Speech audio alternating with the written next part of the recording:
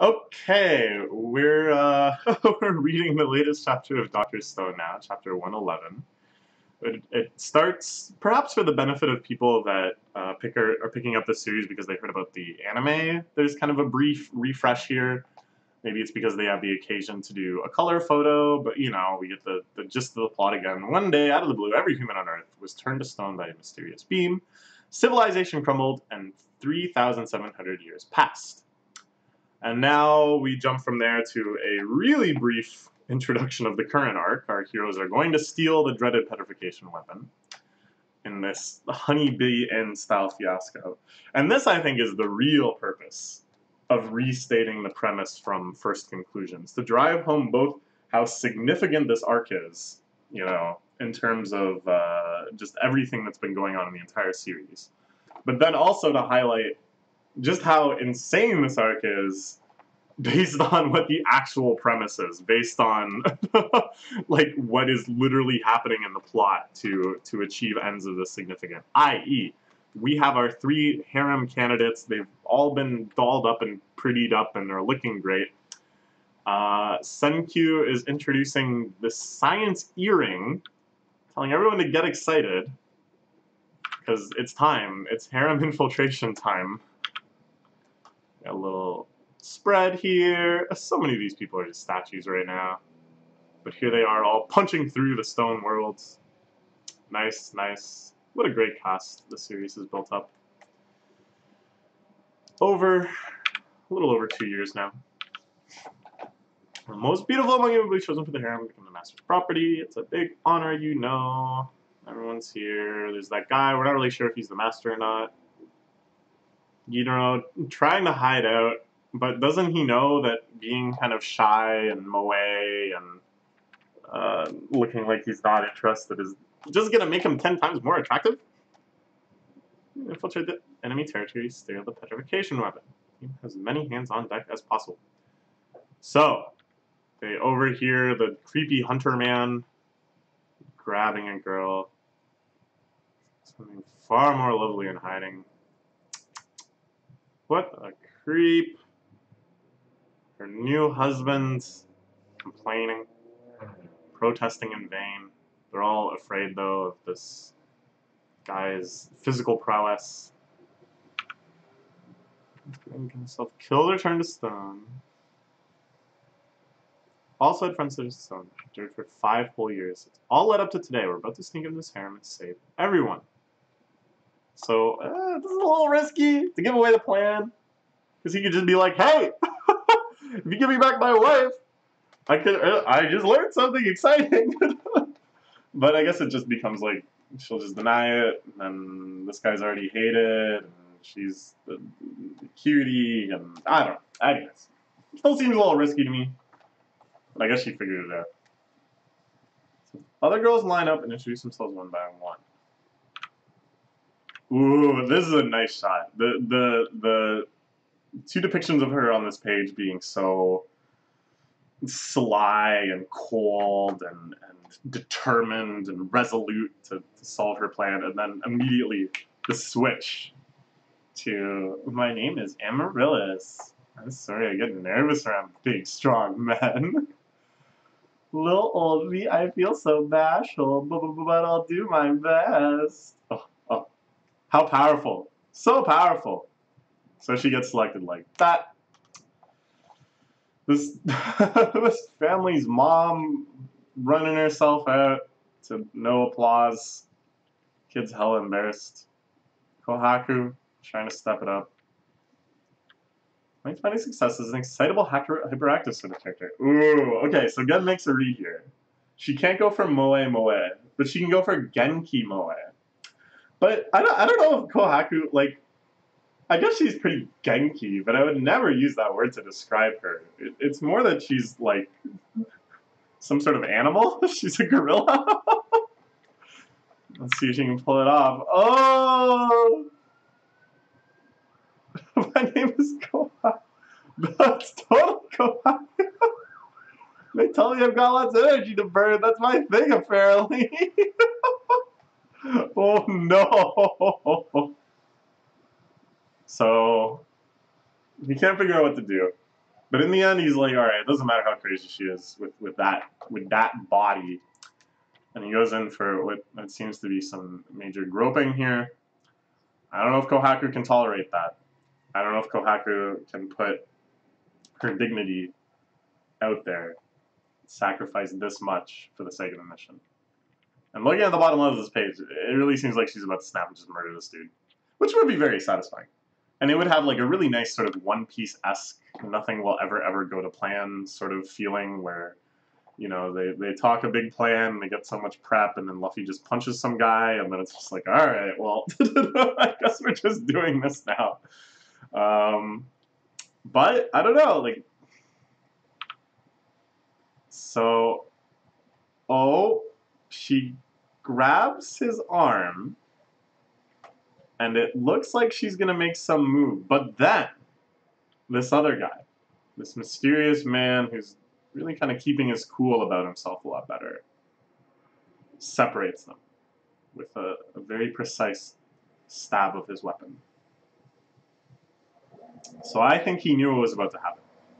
I think this guy's natural warrior instincts recognized that Kohaku was about to separate this person's inner wrist bones in the most horrific way. She really was ready there to do a real multi-snap. So I think for her own sake, he's thinking, I don't know. He just doesn't want this to happen. Spotted a V, must be the time of year. You really are strong, aren't you? Ooh, interesting, interesting. So this guy definitely, lots of villain attitude, for sure. Giving off all sorts of villain vibes. But it seems like if he really didn't care, if he just wanted to see Kohaku fall, you know, like to get rid of her, he would have kind of let her proceed a little more and then just full on attacked her. Or just attacked her right then and there and been like, yeah, she's going to break your arm, buddy. Instead, she lets her get selected into the harem. Doesn't mention that she's strong publicly. So I think this guy could be willing to defect. I think he's a little more aware of what they're up against than everyone else. And is considering maybe switching sides. Or maybe he's just thirsty. Don't really know what you're after. It's not my business. Your plan involves messing with the harem I love so much, I'll stop you dead in your tracks. Sneak over and find you in the harem sometime, waiting for her to counter, if you know what I mean. Mortal Kombat, ready for you whenever. Okay, alright. This is interesting. We're getting this more kind of set up than I thought. I thought it would be like very just boom, boom, boom, you know? But it seems like this kind of harem mini arc could be maybe more substantial than I think. We're kind of setting up a little bit of an event space, you know, where multiple things can kind of happen.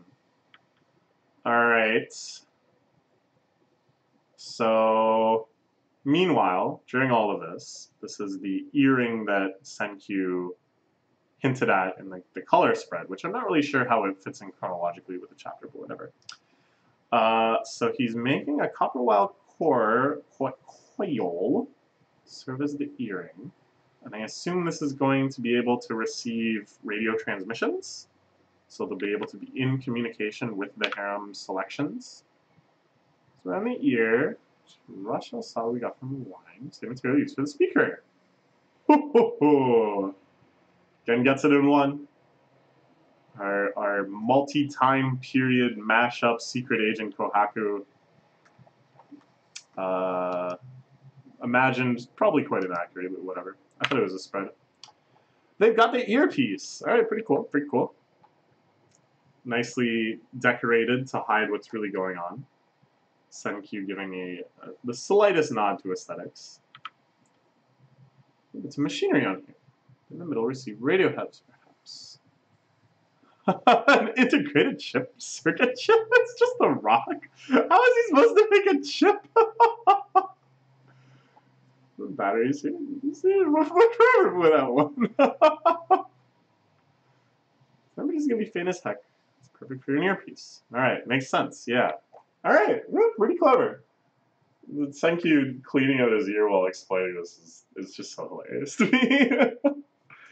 So yeah, it receives its power from the radio waves itself. The radio waves just have the same sort of frequency as the rock, such that it resonates with it and it vibrates, such that the frequency modulation of the radio waves will cause the same frequency modulation in the rock, therefore recreating the sound. Isn't that fantastic? Isn't that just miraculous and wonderful? And all right, whatever, we're in there.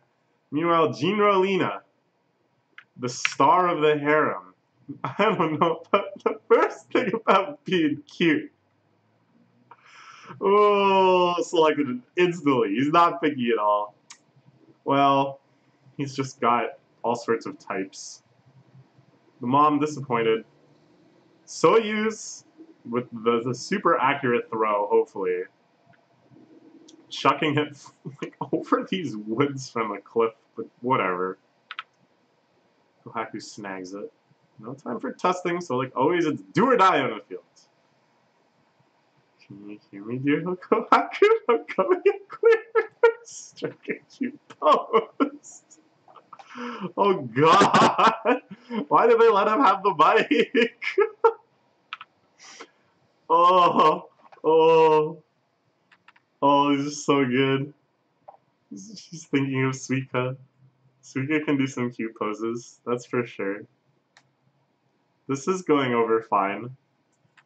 I'm convinced. The earpiece really works.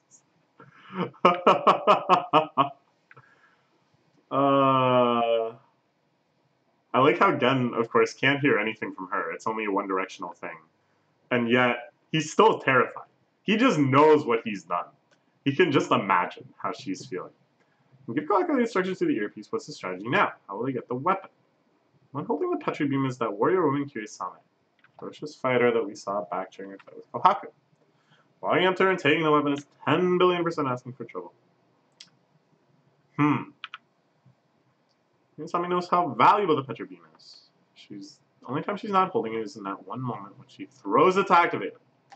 That moment, right? That's when we strike. This battle is always going to be one that's fought in midair. Here on this primitive island. We're gonna make a drone? Okay, alright. Hell yeah. Up in the air, science reigns supreme. They're gonna make a drone. It's the combination harem drone arc of all of our dreams. All of our dreams are coming true simultaneously right now. I don't know what to say. So my older cousin has a really cool drone. It's like a photography drone. He had it out last weekend. We were flying it around. It really feels like the future when you use it. It's so just insane to see it very precisely and speedily jerking around in midair, following the controls of your controller way down below, flying kilometers away, looking at things that you can't see with your naked eye. I don't know, it's pretty fantastic. And here in the stone world, they're going to make a drone. Apparently. I really like the design of the drone they showed here. It has like major Nausicaa vibes to me. There's something about kind of the domes and the kind of exposed screws and stuff, you know, that kind of paneling and such. It feels very Nausicaa. I always think those sort of designs are cool. Anyways, this looks like quite a fun arc. Making a drone, infiltrating the harem, stealing the Petra beam, all sorts of crazy stuff going on. And in the middle of that, in the middle of all of this weight and significance and intensity, things like Kohaku trying to strike a cute pose. or Ginralina explaining that she doesn't know the first thing about being cute. It's also good. Okay, that's all for now. Let's look forward to the next chapter.